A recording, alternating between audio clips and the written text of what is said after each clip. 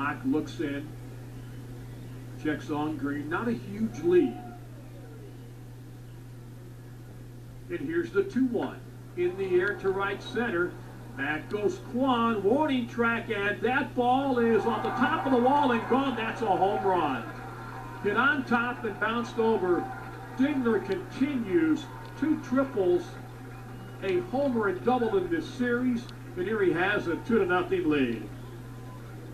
But he is one strong young man. The Jackson foes, all clad in purple on their feet. I'll tell you folks, the Tigers have something. With Green, Dingler, Torkelson, their young pitching. In about 3 years, mark my words, they'll be a very good team in the Central Division. Here's Andre Lipsy.